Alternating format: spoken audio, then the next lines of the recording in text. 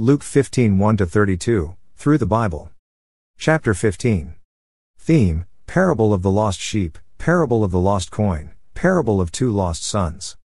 Now we come to probably the best loved parable that our Lord told. We call it the parable of the prodigal son. The background for this parable is that the publicans and sinners came in to hear the Lord Jesus by multitudes. The Pharisees and scribes began to murmur, to criticize him because of this. They were scandalized that he would receive them and even eat with them. His answer to the murmuring of the Pharisees and scribes is a parable. Customarily it is called three parables: the parable of the lost sheep, the parable of the lost coin, and the parable of the lost son. Actually, it is three parts of one parable. It is three pictures in a single frame. When I was a youngster, I used to visit my aunt, and I remember seeing a picture called a triptych, which she kept in the attic. That's where she let me sleep when the house was filled up with relatives. I liked to look at that picture because it was three pictures in one frame. This is what our Lord gives us here, three pictures that belong together. It is a triptych. Then drew near unto him all the publicans and sinners for to hear him. And the Pharisees and scribes murmured, saying, This man receiveth sinners, and eateth with them. Luke 15 1-2. I can't resist telling the story of a little girl who heard the reading of this verse. On a cold London night, she stepped, shivering, into the shelter of a church where a service was in progress. After the service, when the congregation had gone, she approached the rector. Sir, I never knew my name was in the Bible. He smiled. Well, little girl, what is your name? My name, she answered excitedly, is Edith. Oh, I'm sorry to disappoint you, but Edith does not appear in the Bible.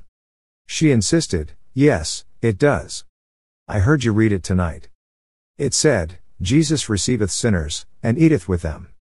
Certainly our Lord receives Edith, and Mary and John, and all the rest of us. Thank God, he does receive sinners. Parable of the lost sheep. Now in this wonderful parable we see the first picture, that of a lost sheep. And he spake this parable unto them, saying, What man of you, having 100 sheep, if he lose one of them, doth not leave the 99 in the wilderness, and go after that which is lost, until he find it? And when he hath found it, he layeth it on his shoulders, rejoicing. And when he cometh home, he calleth together his friends and neighbors, saying unto them, Rejoice with me, for I have found my sheep which was lost.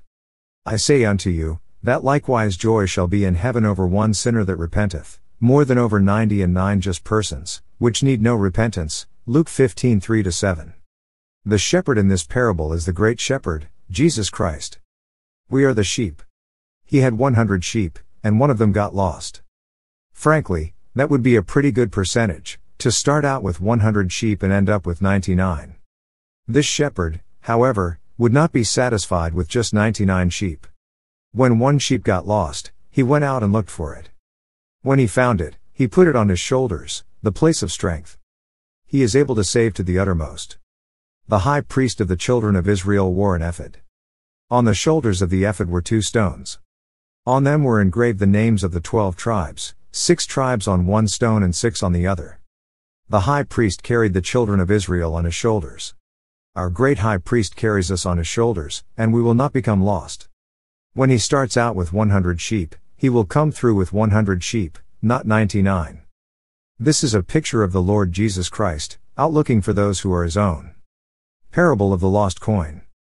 The second picture in this triptych is that of the lost coin. Either what woman having 10 pieces of silver, if she lose one piece, doth not light a candle, and sweep the house, and seek diligently till she find it? And when she hath found it, she calleth her friends and her neighbors together, saying, Rejoice with me, for I have found the piece which I had lost. Likewise, I say unto you, there is joy in the presence of the angels of God over one sinner that repenteth. Luke 15 8-10.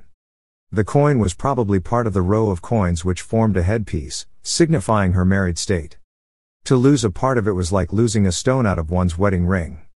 The woman depicts the Holy Spirit whose ministry is to make sure that each one who belongs to the bridegroom will be present for the wedding. Every coin will be in place. Every one is valuable to him. Parable of 2 lost sons. As I mentioned previously, Dr. Luke, a medical doctor and a scientist, was also an artist. And he is the one who records our Lord's glorious parables which no other gospel writer gives us. And he said, A certain man had 2 sons, Luke 15:11. Immediately our Lord begins to put the background on the canvas. And I see a lovely home, because this will represent the home of the Father, the Heavenly Father, and it's a glorious home. It's a home that is all of the comforts and all of the joys and all of the love that ever went into a home. In that home there's the certain man, and that is God the Father. And this Father had 2 sons. He has more sons than that, but these are representative, you see. One of these boys is called the elder and the other is called the younger. We see the lovely home, and out in front there stand the father and 2 boys. Now let's watch our Lord put some more in the picture for us. And the younger of them said to his father, Father, give me the portion of goods that falleth to me. And he divided unto them his living. And not many days after the younger son gathered all together, and took his journey into a far country, and there wasted his substance with riotous living. Luke 15:12-13. Here in this lovely home, a home in which there was everything in the world that the heart of man could want, love, joy, fellowship, comforts, this younger boy does a very strange thing. He says, I'm tired of the discipline. I don't like it here. I'd like to stretch my wings. I've been looking over the pasture, and the grass over in the other field looks to me like it's lots greener. And I do not know why that's true, but to you and me the grass in the next pasture always looks greener. The boy looked out from home and said, if I could only get away off yonder on my own, it would be wonderful. He didn't like it at home, he fell out with his father and lost fellowship with him. And so the father gave to him his living, and the boy left with his pockets full of money, which he did not earn with work that he'd done himself. Every bit that came to him, his father had given to him. He didn't get it by his ability, he didn't get it because he was clever, and he didn't get it because he had worked hard. The money he had in his pocket was there because he had a very generous father. And so the boy starts out for the far country. Now our scene shifts, and we've got to put in another picture here, and the picture is the far country. You can paint it any way you want to. May I say to you, you can paint it in lurid colors, and many have attempted to paint it that way. I do not think it's exaggerated to paint it in lurid colors. This boy found out what it was to have what the world calls a good time. He made all of the nightclubs, he knew cafe society, he had money. And when you have money, you can get fair-weather friends. For a time he lived it up. He enjoyed the pleasures of sin for a season, there in the far country. You paint your own picture there. Our Lord didn't put in any details of what the boy did. But we can well imagine some of the things that he did. However, there did come a day when he'd finished living it up, he reached into his pocket and there wasn't anything left. And when he had spent all, there arose a mighty famine in that land, and he began to be in want. Luke 15:14. Not only is he in a very bad way financially, but the country is also in a bad way. You see, in that country where he thought the grass was greener, the grass is now dried up. They're having a famine in that land, and this boy does not know what to do. If you want to know the truth, he's afraid to go home. He should not have been afraid, but he was afraid to go home. Now he's desperate. He is so desperate that he's going to do something that no Jew would ever have done unless he'd hit the bottom. This boy has hit the bottom. He can't get a job. He goes around to see some of these fair-weather friends, and he says, Bill, do you remember how you used to come to the banquets I gave, and the dinners, and that I always picked up the check and I paid for the liquor, and I paid for the girls? Do you remember that? Now I'm in a bad way. I wonder if you couldn't tide me over or maybe you could give me a job. And the fair-weather friend says, I'm sorry. You say you've lost all your money? Well, I'm through with you. I'm not interested in you anymore. My secretary will show you to the door. And the boy found, after going from place to place, that he didn't have any real friends in the far country. Finally he ended up by going out to the edge of town where there was a man who was raising pigs, and you could tell it a mile away. And the boy went over to him and said, I'd like to have a job. The man says, well, I can't pay you. You know, we're having a lot of difficulty, but if you can beat the pigs to it, you can eat here at least. That's exactly the point to which he had sunk. And when our Lord said that this man would fain have filled his belly with the husks that the swine did eat, every Israelite, both Pharisee and publican, who was listening to him that day, winced because a Hebrew couldn't go any lower than that. He was to have nothing to do with swine. The Mosaic law had shut him off from them, but to stoop to the place where he'd go down and live with them was horrifying. That's the picture, and it's a black picture. You see, this boy has hit the very bottom. Somebody is immediately going to say, well, This is the fellow who is a sinner, and he is going to get saved. No, I'm sorry to tell you that such is not the picture that's given to us here. This is not the picture of a sinner that gets saved.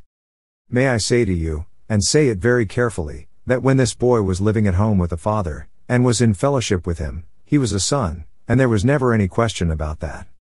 When this boy got to the far country and was out there throwing his money around, he was still a son. That is never questioned. And when this boy went down and hit the bottom and was out there with the pigs, and if you'd been a half-mile away looking over there among the pigs, I don't think you could have told him from a pig. He was not a pig, he was a son. In this story that our Lord told, there was never any question as to whether the boy was a son or not. He was a son all the time. Somebody says, then this is not the gospel. Yes, it is the gospel also. And I will hold to that for the very simple reason that an evangelist in southern Oklahoma many years ago used this parable to present the gospel. People said he imitated Billy Sunday, but I had never heard of Billy Sunday, so it didn't make any difference to me whom he imitated. He was a little short fellow, holding services under a brush arbor.